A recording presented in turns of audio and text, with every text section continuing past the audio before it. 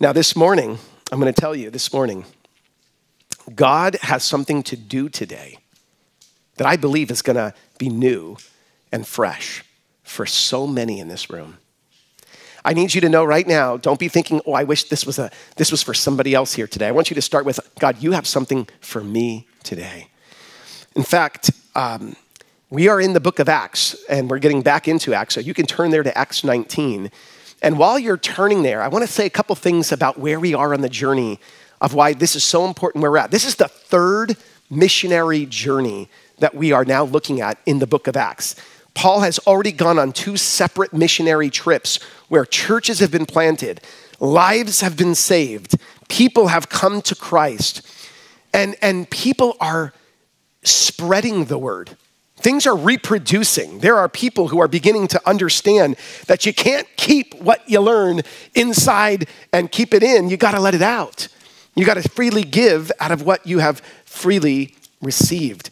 So in Acts 19, one of the interesting things is that Paul is now going back to one of the cities he's been in, which is Ephesus, and he is about to notice when he arrives, listen to this, that the people who are affirming faith in the Lord, the people who are saying they're Christians, or the people who are saying, yeah, we're in, Paul's like, you're in, but something's off.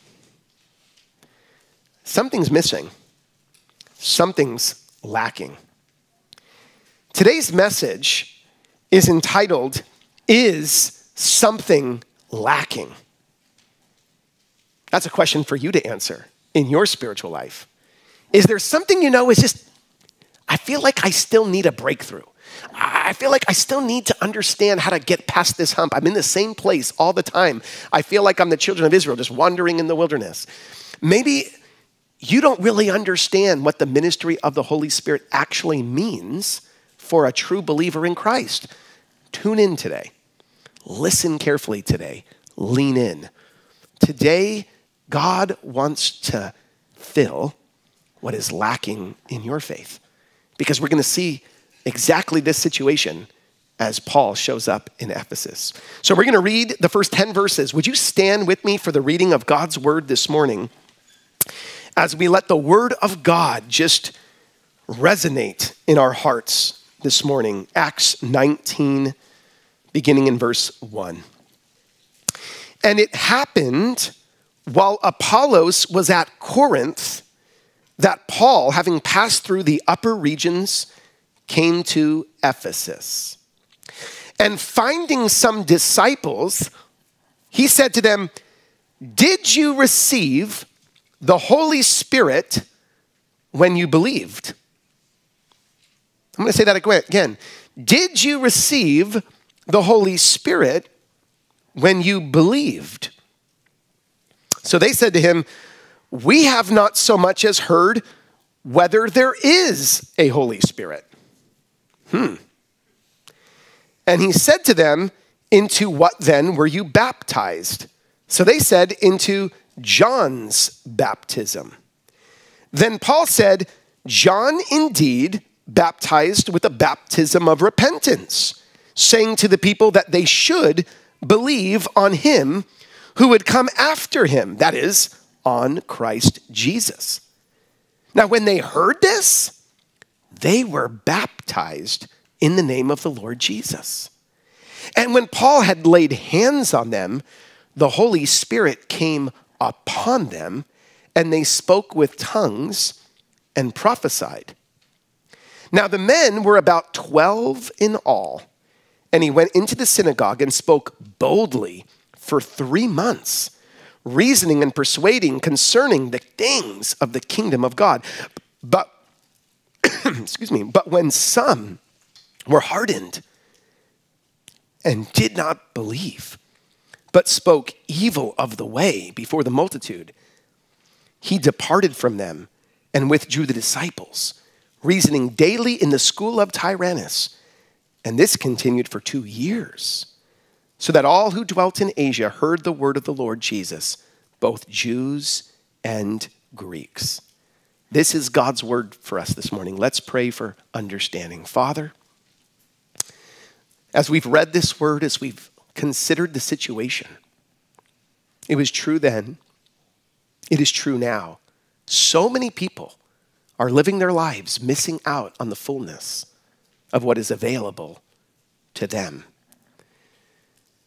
Holy Spirit, be our teacher today. Jesus, be glorified today. Father, have your way in all of our hearts.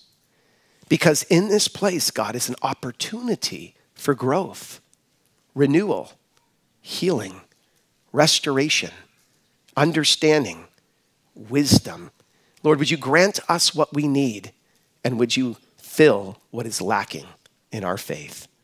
We ask you to do that for your glory and for the building up of your church. In Jesus' name we pray. And all of God's people said, amen. Please grab a seat, my dear brothers and sisters.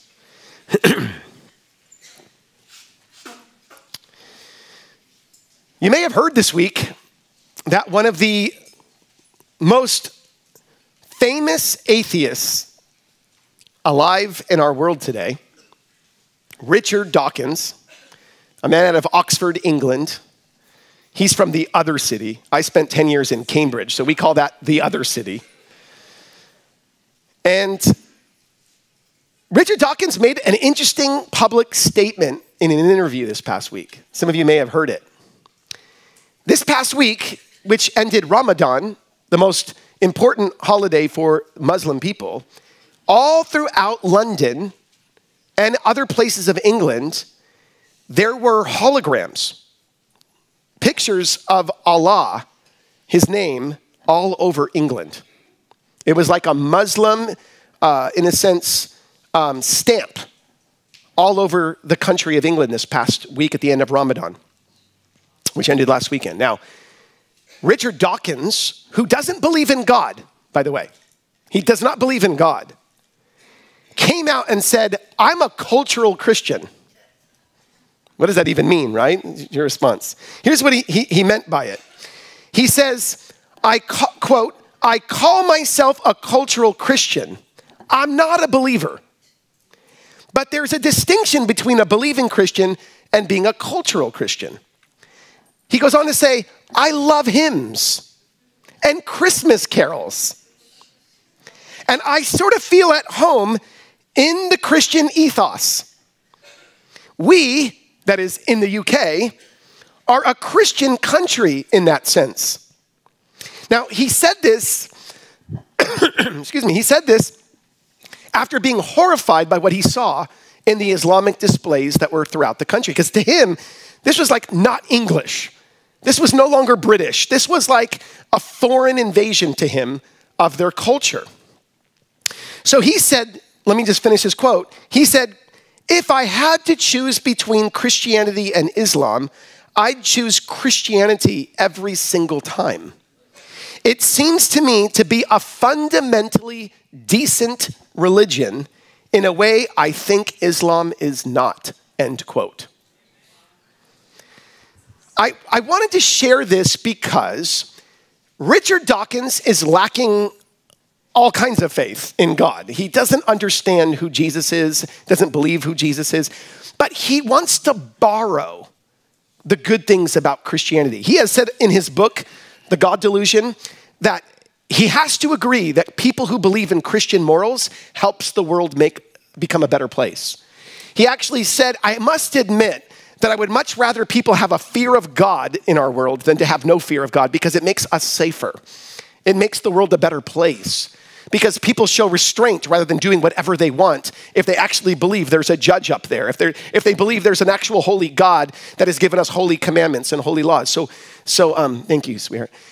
When you think about those things, understand, brothers and sisters, that the world would not even be remotely as healthy and as whole as it is today with all the messing, with all the massive chaos that's in our world. It would be worse. It would be far worse. In fact, in the days of the flood, the Bible says the heart of man was only evil continually. That's not the case today because there are people praying against evil. There are people praying against sin. There is wickedness being restrained. Hospitals were birthed from Christians. Universities were first birthed, including Oxford and Cambridge, and ones in our country like Harvard and Yale and William and Mary. Each one of those colleges were started to train up ministers to spread the gospel of Jesus Christ. Yes. But people who say, I don't want Jesus, you know what they want? But I want the effects of Jesus. I don't want God, but I want the morality to exist in our culture. I don't want to change my life, but I hope a lot of other people change theirs because it'll make my life a lot healthier and safer. Do you guys see the incredible inconsistency of that worldview? That you're saying, I don't believe in the source, but I sure like the benefits. You see, even Richard Dawkins can admit such things. And I can't help but say, in our world today, if you actually reason with some people, you would have to say to them, if you believe anything's evil at all in the world, you are giving credence to God. Because if there's no God, there's no moral lawgiver. And if there's no moral lawgiver, morality is a made-up concept. So the moment you say something is wrong, like murder or rape or stealing or lying, the moment you say those are wrong, you're essentially indirectly saying there's a God who told us and put in our conscience things that are right, things that are true, things that are just. The world is lacking understanding today. In fact, the prophet Hosea said, my people are destroyed for lack of knowledge. Today, we're going to see what happens even in the church when we're lacking more of what God has for us.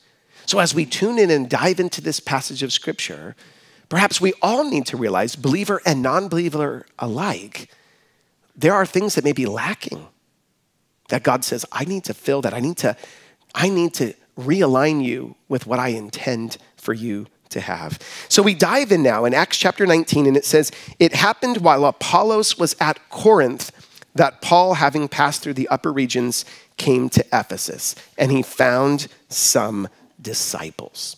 Now, it's worth noting this. These disciples who were in Ephesus may, we don't know for sure because it doesn't say, but may have come to the faith through Apollos at an earlier time.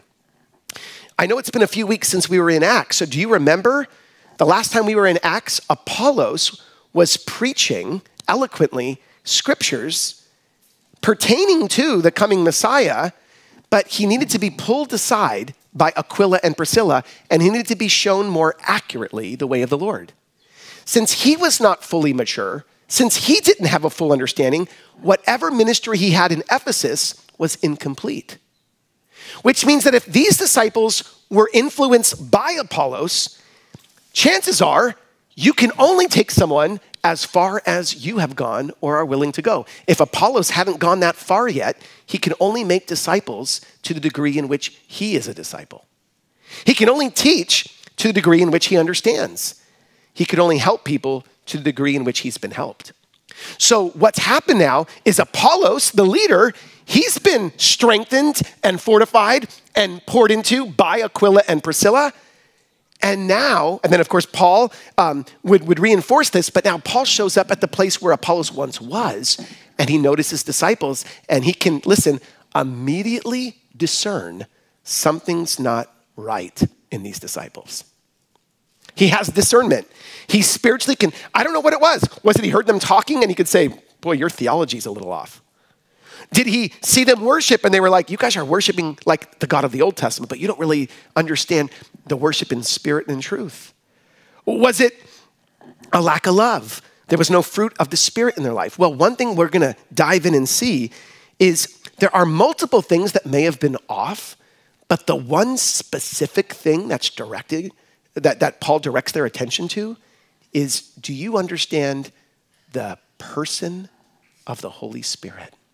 Do you know who he is? So Paul, seeing these disciples, goes up to them, verse 2, and he said to them, did you receive the Holy Spirit when you believed? Now, this is not a normal question that a Christian would have for other Christians. On the one hand, every Christian has the Holy Spirit. We'll talk about that in just a moment. But clearly, These disciples were missing something so essential in the faith. In fact, Paul discerned that something was spiritually off among these disciples. Something was lacking in their faith. And I can't help but say, that's not too uncommon today. My question for you is there something lacking in your faith?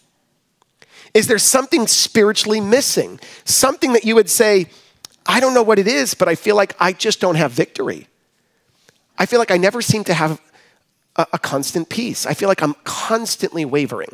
I'm constantly shaken. And believe me, all Christians, don't get me wrong, all Christians can waver in our faith.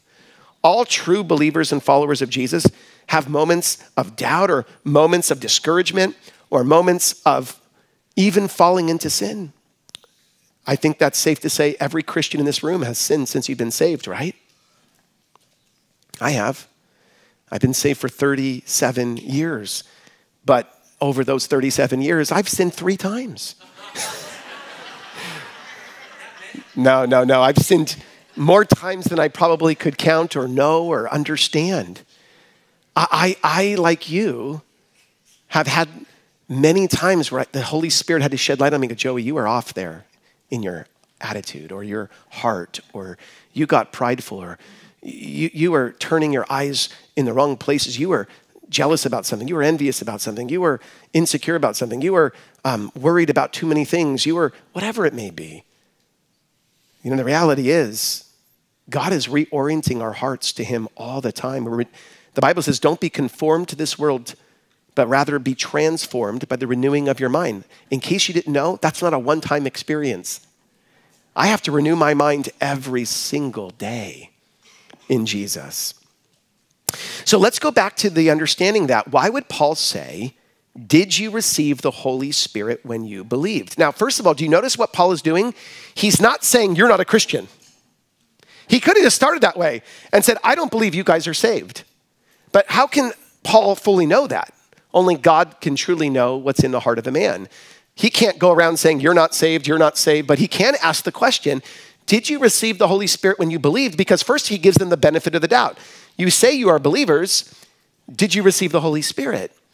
Now, based on how they respond to that question, will give a whole level of understanding as to where they're really at in their maturity and in their experience as followers of Christ. Now, let me make this very clear from the beginning. I'm going to build some foundational things, so I need you to pay attention to the order in which I say these things. Listen to this. In John 1:12, it says, to as many as receive Jesus, God gives them the right to become children of God.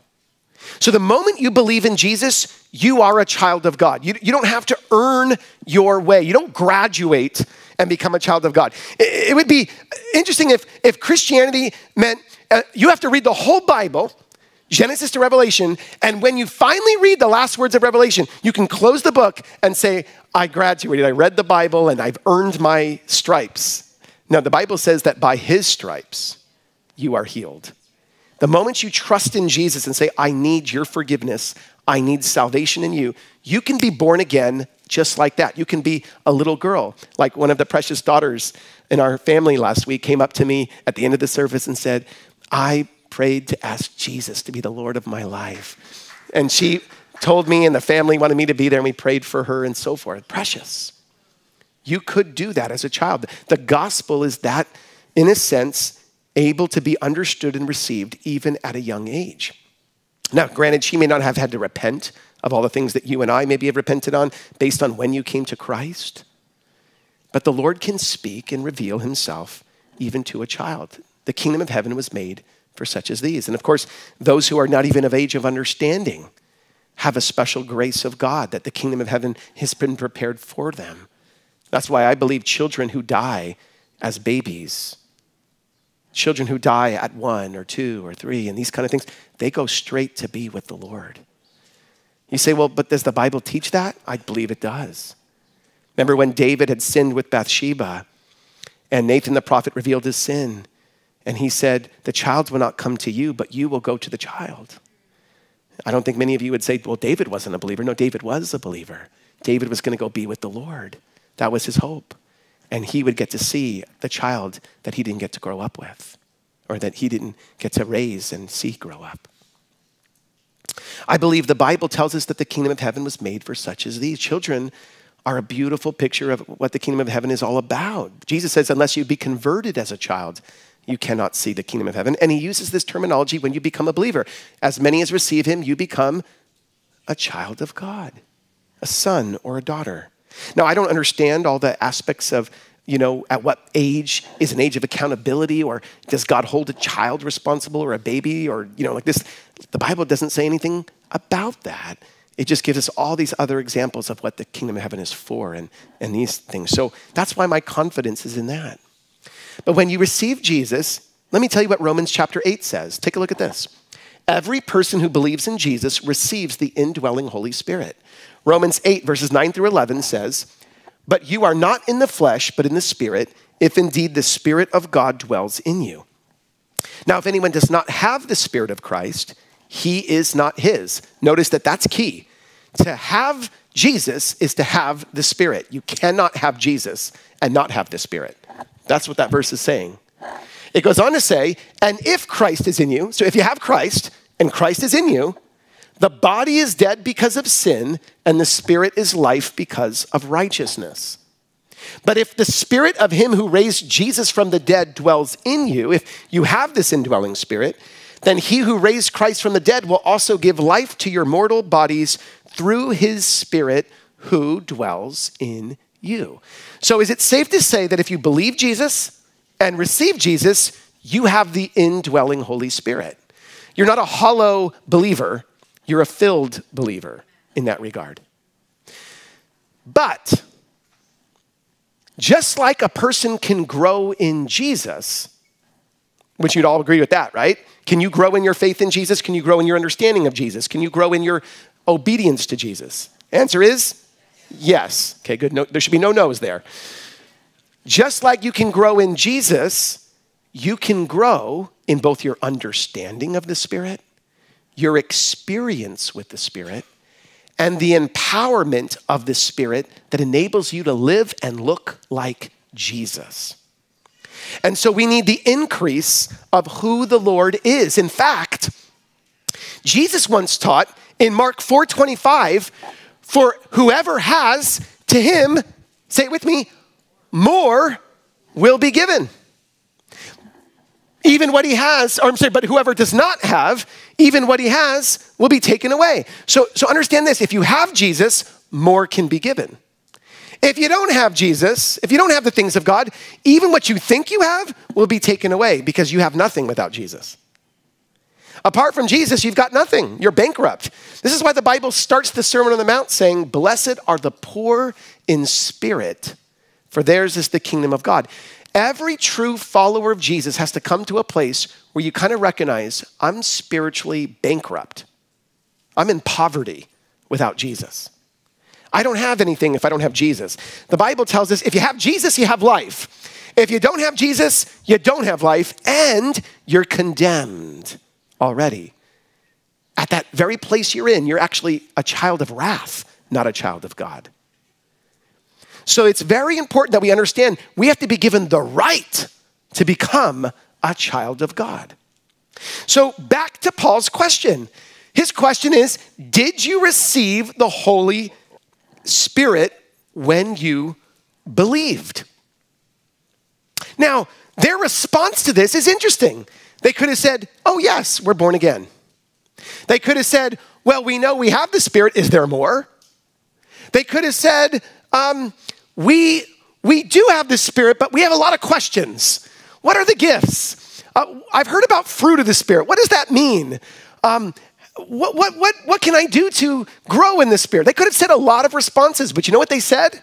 Everybody look at their response. They said, verse 2, we have not so much as heard whether there is a Holy Spirit. Now that's interesting because if they read the Old Testament scriptures, even in Genesis chapter 1, verse 2, they would have known there's a Holy Spirit.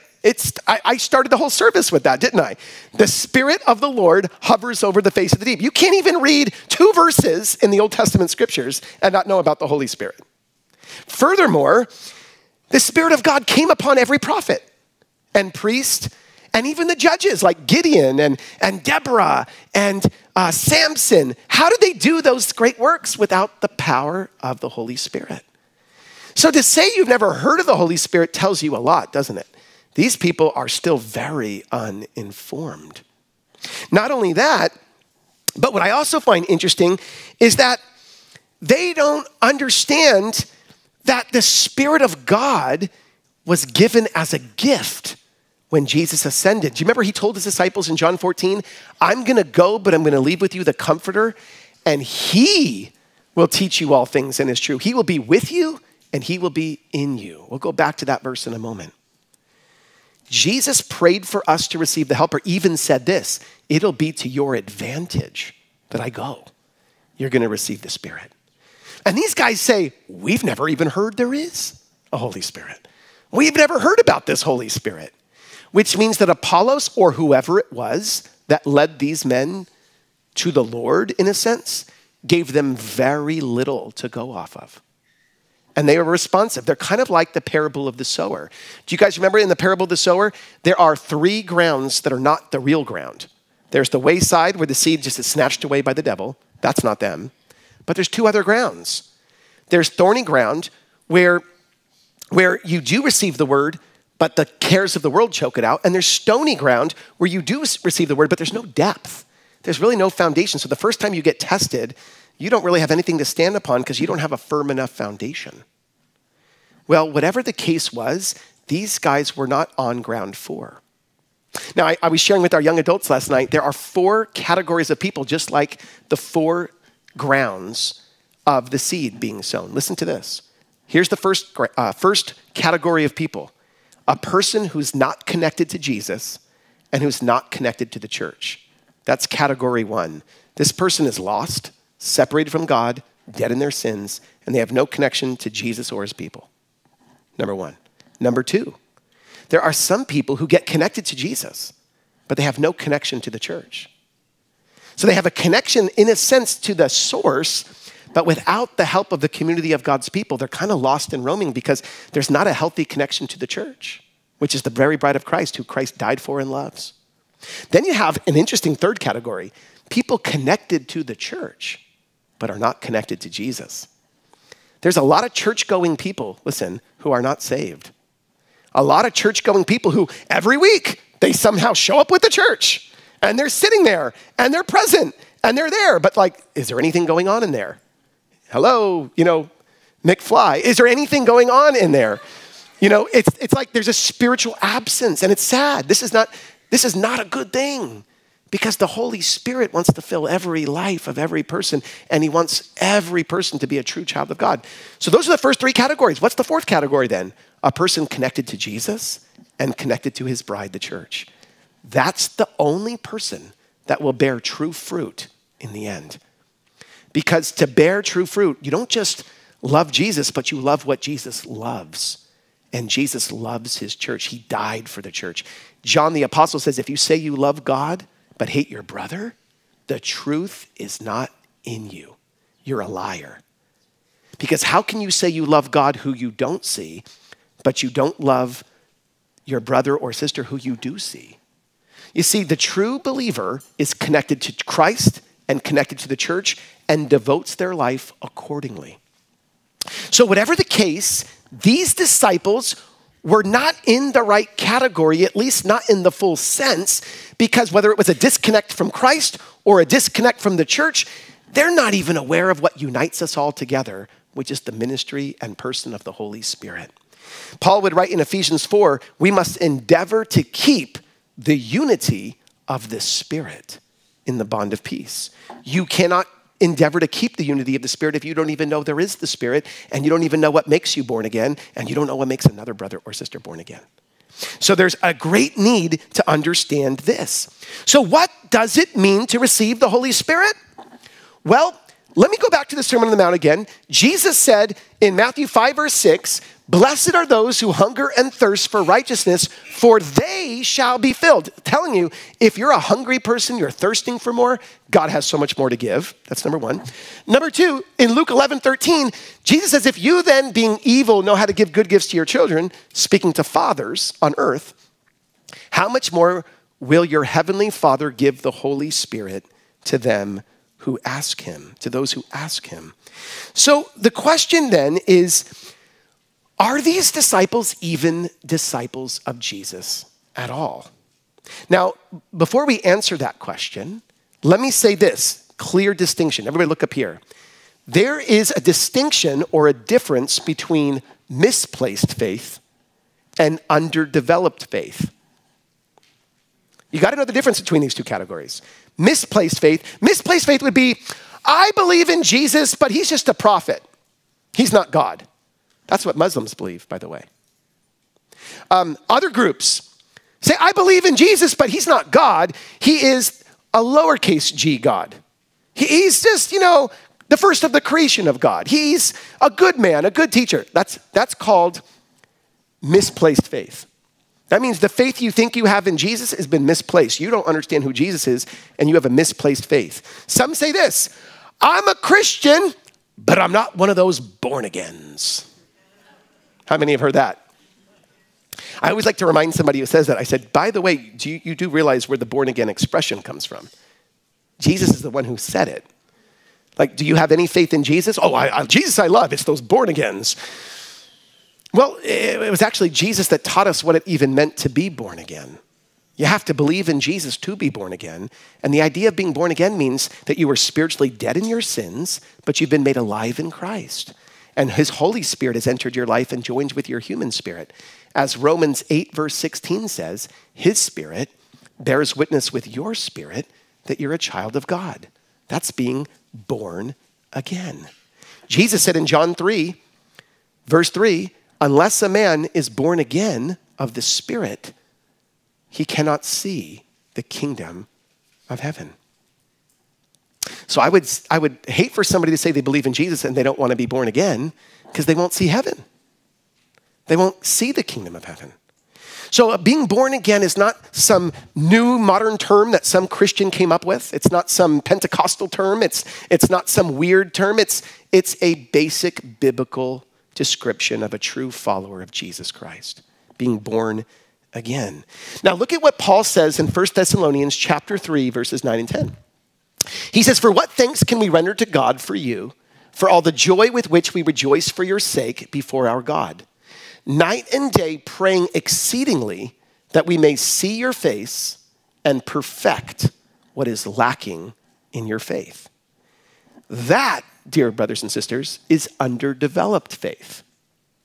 This verse represents underdeveloped faith, meaning people have the right faith in the right God. They know who Jesus is, but they actually need to mature a bit. They need to grow some more. They need to understand what their faith means and produces. So Paul says, I want to help perfect what is lacking in your faith. That's the heart that Paul came to Ephesus with. And by the way, Paul told the people of Ephesus in Acts 18:21, he says, I will return to you again. And he was true on his promise. Paul told the Ephesians he would be back there. But what he didn't know is that more people would be there who would be believers. He was blessed to find 12 new disciples, but the 12 new disciples he found, he's like, something's lacking.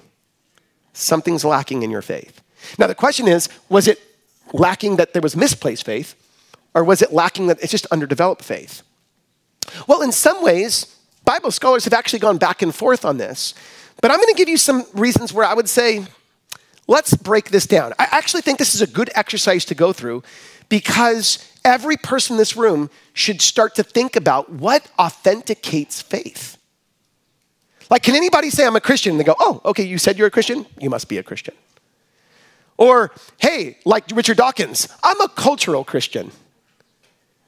I don't think Richard Dawkins right now has saving faith in Jesus Christ. I pray that changes. Let's pray for God to open up his eyes and the eyes of atheists and people who have those public voices against God. Let's pray for them. But just because you say you're a cultural Christian, that doesn't give you any points. Like he must have got 500 points to make it into heaven or something like this. It's not a game show. It's not like he gave a right answer. He didn't sort of give a head nod to God. God's not looking for a head nod, brothers and sisters. He's looking for a surrendered heart, a true heart of belief. So were these men in Ephesus true believers? Let's go through these bullet points for a moment. Here's what we know. First of all, the scriptures say these men were called disciples in verse 1. Usually, the word disciple in the Bible refers to a disciple of Jesus in the sense that Jesus says, if you want to be my follower, if you want to come after me, you must deny yourself, take up the cross and follow me. So the fact that they're being called disciples, one might assume that's who they are. But understand this, the word disciple pre-existed Jesus' life and ministry.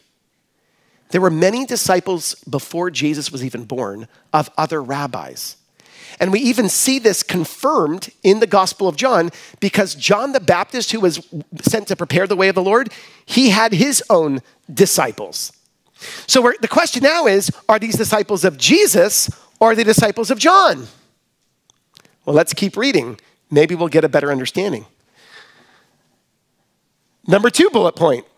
Paul acknowledges their professing faith when he says, when you believed. So they did believe in something, and they might even have believed in someone named Jesus. But did they fully grasp what that meant? You know, when somebody says, I believe in Jesus, it's good to say, well, what do you mean when you say that? Well, I believe he existed. Okay, well, that's good. So does everybody else in the world who says 2024.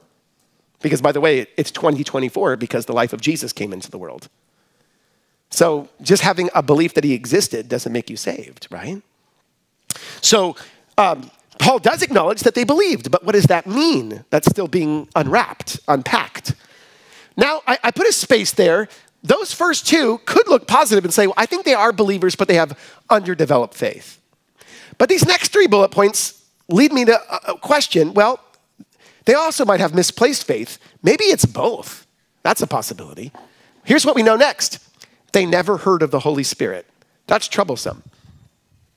How come you never heard anything spoken about the Holy Spirit the whole time that you've been professing to be a disciple? What does that tell you about their understanding? And they need the Holy Spirit to learn Jesus. Number 2, they say in their dialogue here that they were only baptized in John's ministry. Let's keep reading. Look at verses 3 and 4 in our text. It says, and he said to them, into what then were you baptized? So they said, into John's baptism. As soon as Paul hears that, he doesn't say, oh, good. Okay, well, you're good now.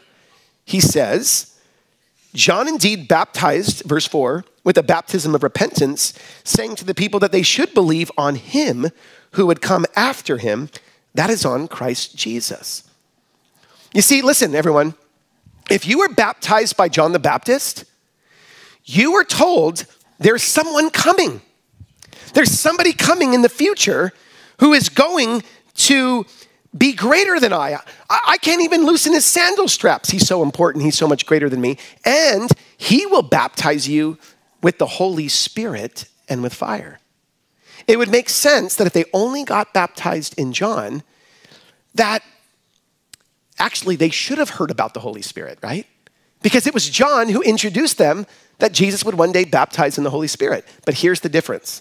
Because they said they only got baptized in John's baptism, it may be that they only knew about repenting of their sins and putting their trust that the Messiah has come, but they haven't actually come to the Messiah in fullness to put their full trust in him or to receive the fullness of what he has to bring. When Peter stood up at Pentecost and the people said, what must we do now? What shall we do? He says this, repent. Good. John the Baptist taught that. And he says, and be baptized for the remission of your sins. And the reason why Peter said that is because Jesus has already died for our sins. So in a sense, by saying be baptized for the remission of your sins, is also saying believe in the Lord Jesus Christ who died for you and rose again. That raises a question to a lot of scholars and Bible teachers. Did these guys ever truly become born again? Did they ever receive Jesus into their lives? Well, they got baptized a second time. Look at what the last bullet point says. They ended up getting baptized again in the name of Jesus. Now, that doesn't mean they got baptized, only in the name of the Father, Son, and Holy Spirit. It sounds to me like they didn't know the Spirit.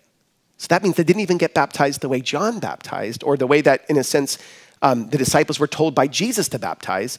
John just said, repent and get cleansed. Prepare the way of the Lord, in a sense. But being baptized in the name of the Father, Son, or Holy Spirit, or being baptized in the name of Jesus is one and the same thing. Jesus says, if you've seen me, you've seen the Father. Jesus said, I and the Father are one.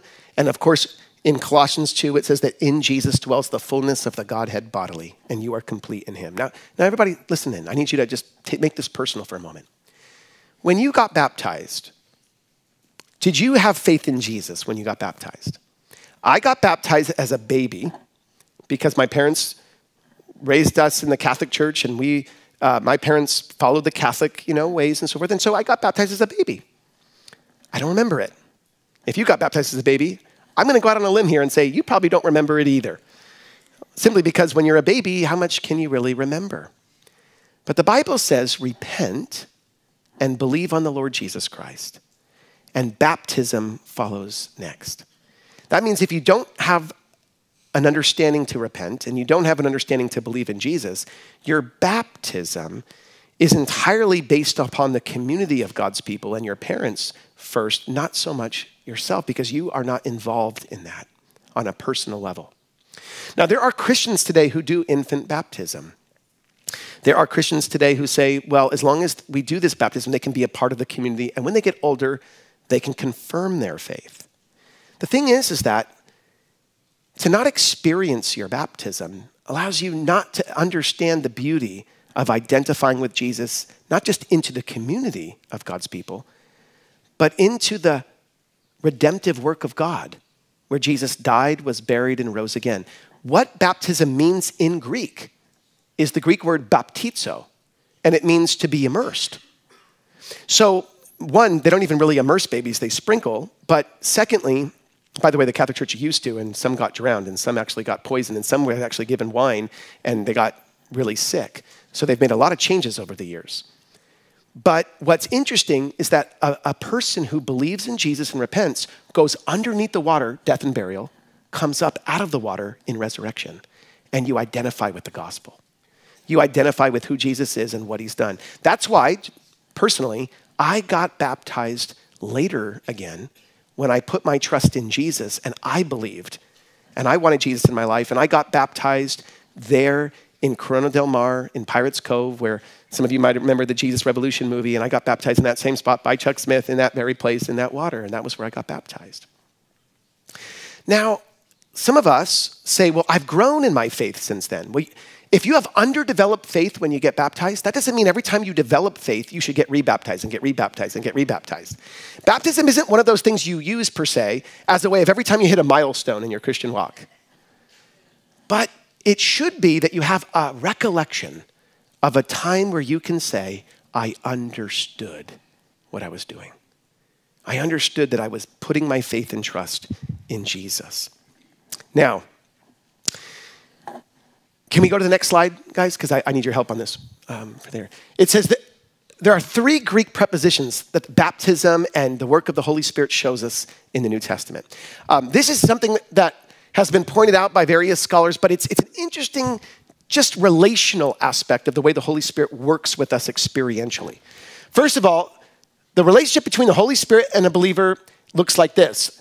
First of all, the Spirit comes to be with us. The Greek word or preposition is para, right? It means with, like paraclete, parakletos. He's the helper. So we have the Spirit is with you. Then we also have in or en in the Greek, which means the Spirit comes to be in you.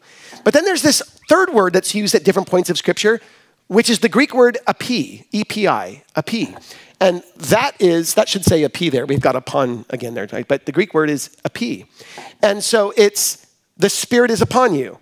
So in the New Testament, we have these 3 Greek prepositions, para, en, and epi. Maybe you guys can change that upon there to say E-P-I, and they can see it. But the thing that I want you to realize is that when Jesus told his disciples that he was alive, that he came back from the dead in John 20, we read in John chapter 20 that Jesus shows up. If you want to hold your place in Acts 18, let me just read it to you. But in John chapter 20, Jesus shows up to his disciples who are all, stuck together in a house. And he says, peace to you as the Father, peace be with you. That's the first thing he says. And then in John 20, verse 20, he says, when he had said this, he showed them his hands and his side. And the disciples were glad when they saw the Lord. We talked about this over on Resurrection Sunday. Then look at verse 21. So Jesus said to them again, peace to you, as the Father has sent me, I also send you. Verse 22, and when he had said this, he breathed on them and said to them, receive the Holy Spirit. Now, some would say, I think that was just a sign or a symbol of what was to come. I don't believe that. I believe the fact that he didn't just say it. That would be great if he said, hey, receive the Spirit, like as in to say, in the near future, you're going to receive the Spirit. But it says specifically in the text, he breathed on them. Those are very key words. The fact that Jesus breathed on them, as he said the words, was him releasing the Spirit into them. I believe that's what allowed the disciples, who were used to scatter and who used to go away from Jesus, who used to argue over who was the greatest, now they were regenerated. They were indwelt with the Spirit. The Spirit came in them. And now, thanks guys, you got the EPI on there, great. So the Spirit was in them, but now Jesus would say something else to them. He would say, after he breathed into them the Holy Spirit, in Acts chapter 1, and also in the end of Luke's gospel, he told them, go to Jerusalem and wait there and tarry, for you shall receive or be endowed with power not many days from now. That's what he says in Luke. Then in Acts 1, it says, and you shall receive power when the Holy Spirit comes upon you. There's the EPI. The Spirit will come upon you, and you shall be witnesses to me in Jerusalem, Judea, Samaria, and the uttermost parts of the earth. Now, by the way, the Spirit coming upon you is not a second Holy Spirit. The same Holy Spirit that indwells a believer is the same Holy Spirit that is indwelling any other believer who the Spirit is upon. When the Spirit is upon someone, or another way you could just say it is on someone. You can get rid of the up and just say when the Spirit's on someone. The idea there is that the Spirit is at work, giving power so that you can be a witness to him. And this is so key because for so many of us, we often get caught up on the phraseology of these things. But in actuality, brothers and sisters, there is so much more to experience with the Holy Spirit. Forget the semantics. Forget the language for a moment. Just ask yourself this question. Since you've been a Christian, have you grown in things? Have you experienced more of Jesus? Didn't Jesus say, to him who has, more will be given? Well, I believe these disciples at Pentecost already had the Spirit in them, but they needed the Spirit upon them. In other words, they needed the Spirit working on their lives so they could do for the Lord what only God could do through them, which was to have power. In the same way, by the way, I'll use Jesus as the example. When Jesus was born, doesn't it say that the Holy Spirit conceived in Mary that Jesus would be born? The whole reason why Mary had a baby as a virgin is because the Holy Spirit conceived in Mary. And doesn't it say in Luke chapter 1 and chapter 2, when you read the Christmas story, so to speak, that Jesus was filled with the Spirit and that he was growing in the Spirit and he grew in spirit and wisdom? Well, why is it then that at the baptism of Jesus, when he was 30 years old, does it say the heavens opened and the Spirit came what? Upon him. Because he's about to go into ministry and he needed the power to do ministry. Let me tell you, power always needs a purpose, and God's purpose always requires power. So Jesus received power at the inauguration of his ministry. Well, what was the book of Acts chapter 2? The inauguration of the church's ministry. They received the Spirit after the resurrection, but they received the Spirit in fullness as it would relate in power at Pentecost. And I think that's an important distinction. Personally, I do believe this is a helpful way to see some of this, but it's not perfect. I know good Bible teachers and scholars will say, yeah, but there are times when the in reality is also a reference of the upon reality. That's true, actually. There's some interchangeable ways to use these phrases. But I would say this. I've never met a Christian who would say, are you always in the same place in your spiritual life when it comes to experiencing God and experiencing his power? I don't know about you, but there are times when I feel like I need a fresh filling of power. And is there any place in the whole New Testament that tells you we should be filled continually? There is. In Ephesians chapter 5, verse 18, it says, he's writing to believers who have the Holy Spirit, because Paul calls them saints. He calls them brethren. He calls them the church. And he says in Ephesians 5:18, do not be drunk in wine or with wine, in which is dissipation. Don't let liquor intoxicate you, but rather be ye continually filled with the Holy Spirit. Let God's power intoxicate you, so to speak. Or better put, control you, empower you, and enable you to live the life you're meant to live. And it overflows in a love for the church, in spiritual songs and hymns, spiritual songs singing with grace and melody in your hearts to the Lord. So brothers and sisters, this is so key to understand this. So everybody look up here for a minute. When Jesus told his disciples about the Holy Spirit, this is what he said. Look at how he described the roles. Everybody look carefully. John 14, verses 16, 18. It might help to look up here because you'll see what I've underlined. It says, and I will pray the Father, and he will give you another helper, that he may abide with you forever, the Spirit of truth, whom the world cannot receive, because it neither sees him nor knows him, but you know him. For he dwells, listen to this, with you. That's the Greek word para. He dwells with you and will be in you. That's the Greek word en. He'll be in you. And I will not leave you orphans. I will come to you. That's the idea of the Spirit will come upon you. He will come to be fully on your life. Even in this passage, you can see this idea of all of these realities. But I also want to point out to you this. There's a difference between the reality of the person of the Holy Spirit and the experience with the reality of the Holy Spirit. It'd be like this. When I go home after church today, I'll be with my wife, Tiffany. Now, the entire time I'm in the same house with my wife, Tiffany, we will be married, just as married as we were yesterday and just as married as we will be tomorrow. But if we spend time together talking and sharing time together, my experience with the reality of my marriage enhances because I'm spending time with her. I'm interested in her. I'm looking at her. I'm enjoying the presence of the reality that I'm married with my wife, you see. Same thing in Christianity. The reality of the Holy Spirit is always with you. You never will have Jesus leave you nor forsake you. But your experience with the person of the Holy Spirit, your experience with the risen Christ who dwells in you, can enhance and grow significantly and spontaneously and continuously based on your willingness to yield, surrender, and give time. I believe this is so vital and so important because there's the indwelling of the Spirit and there's the outpouring of the Spirit. Can we go to the next slide? In the next slide, you'll see this.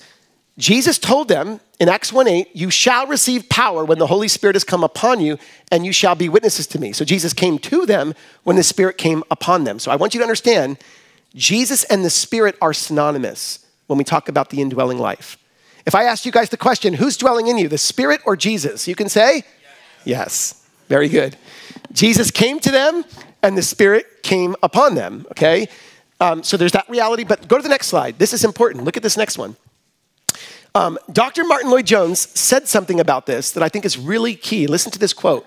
He says, you know when the Spirit of God comes even upon the most ordinary man, he can make a giant out of him that can shake a meeting. You know when the Spirit of God comes even upon the most ordinary man, for he can make a giant out of him that can shake a meeting and pass on as an inspiration to others and transform them. He goes on to say, that is God's way. That is the Christian church. That is the New Testament Christianity. It is the only Christianity that is worthy talking about at all. This is the thing that is needed, and this is one of the manifestations of the baptism of the Holy Spirit. That there's a transformative reality. That's the point. There's evidence of his residence. I don't know about you, but if Jesus came over to your house, you would know it. If you were living in the first century and Jesus showed up at Zacchaeus' house, do you think there was some change happening in Zacchaeus' house? What did he say when he left that place? Salvation has come to this house, for this too is a true son of Abraham. He's a true Israelite. This is the point. Jesus in our lives transforms us. Christ in us is the hope of glory, and Christ is the changing factor of our story. Everything changes when Jesus enters in. Let's go to the next slide. So we got two experiences. Take a look up here. We have the indwelling of the Holy Spirit, where Jesus breathed into the disciples the Holy Spirit. John 20, verse 21 and 22 there, right? Then comes the outpouring of the Spirit. Jesus told his disciples to wait for power, and when the Holy Spirit comes upon them. So there's this additional reality of power that is still able to be experienced. Now you say, I want more of that experience with the Holy Spirit. Well, there are three things that could be stopping that. Number one, ignorance. You just may not know about the Holy Spirit. Kind of like these guys in Ephesus. You don't really know much about the Holy Spirit, and there could be ignorance. Number two, interference. Something's getting in the way. Sin is getting in the way. Pride is getting in the way. How about just your own personal resistance? You might be saying, I don't want to experience whatever the Holy Spirit has for me because I have no desire to be used of God, or I don't want to fulfill the purpose of God. Listen, if anyone in this room wants to fulfill the purpose of God, you need the power of the Holy Spirit. You can't go up against this world and conquer sin and conquer the flesh and conquer the devil and conquer this world in your own strength. Jesus says, apart from me, you can do nada in Spanish. Nothing, nothing, no thing, but everything is possible with God. I can do all things through Christ who strengthens me, including contentment in life. That's what that whole passage is about, by the way. Finding contentment with whatever I have. But there's one more area besides ignorance or interference that could be getting in the way. How about this one? Indifference. I can't be bothered. I don't care. Why are you talking about this, Joey? I have other things I could be, why don't we do a Bible study on another topic? Well, first of all, the Bible is telling us in Acts 19 what happened. As a Bible teacher, I'm just telling you what went on as this took place in the book of Acts. And I pray, when I study a text of Scripture, God, give me what is needed for this church. Speak to me, through me, to your people, so that your people today can have what is lacking in their life made full. That you will experience more of what God has for you. Let's go to this next quote. The human spirit fails unless the Holy Spirit fills. This is so vital because when you think about this, our spirit will always let us down, but his spirit will always pick us up. Our spirit will always fall short. His spirit will always lift us up and enable us to do what we could not do on our own. The question is not whether you have the Holy Spirit. The question is always whether the Holy Spirit has you. Are you under his control? Do you know what he is capable of and what he is able to do in and through our lives? So these men, back to our text, when they heard this, they were baptized in the name of the Lord Jesus, verse 5. And verse 6 says, and when Paul had laid hands on them, the Holy Spirit upon them, came upon them, on them for power. The Spirit of God came on them. And they spoke with tongues and prophesied. Now, by the way, can I just say this? I don't believe the only evidence of the residence of the Spirit being in a person or upon a person means you speak in tongues, or that you prophesy the moment you receive the Spirit. Those were two areas we do see prominent in the early church because it was a sign to the unbelievers. It was also a way of inaugurating the Gentiles. In Acts 10, the Spirit came upon the Gentiles and they spoke in tongues, so they were inaugurated. In the Jews in Pentecost in Acts 2, they were inaugurated. And you could say the tongues was an inauguration as a sign. That's true, but tongues are not only for a sign. If you read 1 Corinthians 12, 13, and 14, you'll discover the most excellent thing about the Holy Spirit is the fruit. Ladies, you should all be nodding now because you've been studying the fruit of the Spirit. The most important thing about the Holy Spirit is that the Spirit of God produces more of Christ in your life.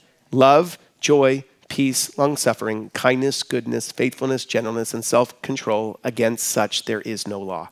Galatians 5, 22 and 23. Greatest thing the Holy Spirit does, make you a loving person. Greatest thing the Holy Spirit does, gives you love that produces joy, peace, long-suffering, kindness, goodness, faithfulness, gentleness, self-control. All of that. That's what the Holy Spirit will do in your life. He'll make you have an outgrowth of Christ. He will make you have an outgrowth of the person who dwells in you. The root has an offshoot that produces fruit. The root is Jesus, the offshoot is the work of the Spirit, and then out comes the fruit of Christ. That's the work of the Spirit. In addition, he gives gifts. The gifts allow you to help build up others, expand the kingdom, and fulfill the mission of God for your life. We need more of the power, which helps to release the gifts, which helps to build up the body of Christ. Every believer has gifts. Some have more than others. In a sense, every believer has the Holy Spirit, so you have the latent potential for all the gifts. If you think about it, all the gifts are wrapped up in the person of the Holy Spirit. If you have the Holy Spirit, you have the potential for all gifts. Some have certain gifts more than others. Some of us are graced more than others. The Bible says he chooses individually what gifts you have. 1 Corinthians 12, he gives to each one individually as he chooses. So with that said, dear church, I leave it to you today. Do you feel like something is lacking in your faith? Do you feel like something is missing because maybe God wants to help you speak in an unknown tongue for your prayer language? I received that when I was 16 years old in the quietness of my own room, praying to the Father in the secret place, saying, God, I want you to use my life, pour out your Holy Spirit upon me. And I began to speak in tongues. Over the years, I've seen many, many different gifts work through my life, some more prominent than others, some more continuous than others. But I've realized the Spirit of God can work through me however he chooses, whenever he chooses, with whoever he chooses, because it's a work of God in and through us. Furthermore, it's that very Spirit that gives you boldness to speak things that you don't think you could speak. If you look at verse 8, it says, and he went into the synagogue and spoke boldly for 3 months. Do you guys know this is a record for Paul? Every other where in the book of Acts, when he spoke in a synagogue, he was out of there in a week or two. They were kicking him out. But as he was even growing in the power of the Spirit, perhaps his messages became more emboldened, more empowered. But whatever the case, don't ever measure ministry by the results. Make sure that. Never measure ministry by the results because that's up to God. But boldness continued to be an active part of Paul's ministry. And he spoke boldly, reasoning and persuading concerning the things of the kingdom of God. When some were hardened and did not believe, but spoke evil of the way before the multitude, then Paul departed, and he withdrew from the disciples, and he reasoned daily in a school called Tyrannus. We have a school of Tyrannus in our church, but we call it the School of Christ. Just a place of deeper discipleship to go deeper in equipping people for ministry and helping them to understand how to grow in the kingdom of God, how to grow in, Mary, say it, Mary. Die. Yes, yes. Mary will tell you, the School of Christ will teach you how to keep dying to yourself. If you ever just need a reminder of what you need to do in your Christian life, just go to Mary and she'll look at you and she'll say, die. That's it. All right. That's our dear sister Mary for you. I think it should be followed, dear Mary, with live Christ, all right? Die to self and live Christ, all right? So if you say die, Gina, can you say live? Live, all right? So when you're struggling with your sin and your flesh, go to Mary. She'll say, die. And when you need to know, now what? I want to grow. Go to Gina. She'll say, live, okay? That'll be a new thing in our church, all right? We'll just kind of keep it going, you know? But ultimately, brothers and sisters, God wants to change and transform your life. Charles Spurgeon said this, quote, can we put this quote up? Give a man an electric shock, and I warrant you, he will know it. But if he has the Holy Ghost, he will know it much more. So if you've never experienced the Spirit, let me just ask you, have you ever felt a shock before in your body from electricity, right? I have. And it's a weird feeling, right? When you feel this electrical pulse go inside of you, you know? Some of you, maybe more than others, and if you had it for too long, you're no longer with us, and we just look forward to being reunited with you one day in heaven. The reality is it could kill you. But here's the beautiful point.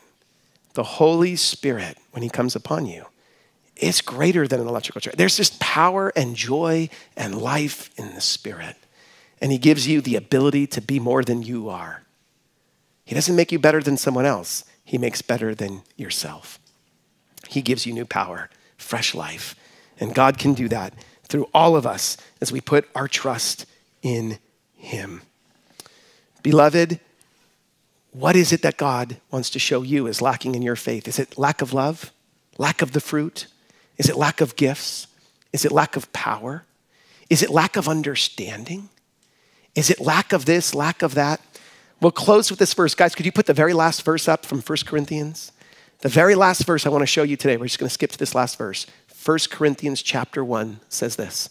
I thank my God always concerning you for the grace of God, which was given to you by Christ Jesus, that you were enriched in everything by him in all utterance and in all knowledge, even as the testimony of Christ was confirmed in you. You know you're a Christian. It's been confirmed. You know this, but Paul prayed this, so that you come short in no gift, eagerly waiting for the revelation of our Lord Jesus Christ, who will also conform you to the end, that you may be blameless in the day of our Lord Jesus Christ. Until the day we see Jesus face to face, keep praying for grace upon grace, grace upon grace. God has more to give, more to show, more to reveal. And even this, more experience that will produce evidence of his residence in your life. God just wants to take you more intimately with him. He wants you to go deeper into his presence, into union and communion with him, experiencing all that he has for you. And that's my prayer. But it's God's prayer. It's what Jesus is praying for you this morning. Would you bow your hearts with me? Father, I ask this morning, I ask now, Jesus, that you will reveal yourself to everyone in this place. That God, you will show your power, you will show your goodness, you will show your grace, you will fill us with your Holy Spirit. You will give us fresh power, fresh anointing. Jesus, if we find that we don't really understand some things, Lord, I pray some would even ask questions and say, can you explain this a bit further? If some, Lord, do understand it, but they're saying, I just don't feel like I've ever experienced that power of the Spirit. God, I pray they would remember it's not about feelings. It's not about emotion. It's about greater surrender and obedience to just say, God, have your way in me. Lord, I pray that every one of us will say more of you, Jesus, more of you. That we will say, I must die to myself, but you must live in me. And in that exchanged life, you rearrange our priorities, you change our heart, and you exchange our poverty for your riches, our limitations for your enablings. And God, I pray that we would experience, even today, the oil of joy for mourning, the garments of praise for the spirit of heaviness, beauty for ashes. Lord, cause us to be filled today. I pray, Lord, that we would say, I want that power today. I'm going to invite those who are on our prayer team to come up. And while we stay in an attitude of prayer, I'm going to ask, do you feel like something is lacking in your spiritual life? Do you feel like something just doesn't feel complete or not full? And you're just like, Lord, I don't know what that means yet, but I just want to know that I am wanting the fullness, that I am asking for the fullness. The Bible says, ask and you shall receive. Seek and you will find. Knock and the door will be open to you. May you invite God to have his way right now. And there will be those who will just lay hands and pray over you today for that fresh filling of the Spirit, for an empowering of the Spirit, for an increase of Christ, a growth in love, an enlargement of your heart for the things of God.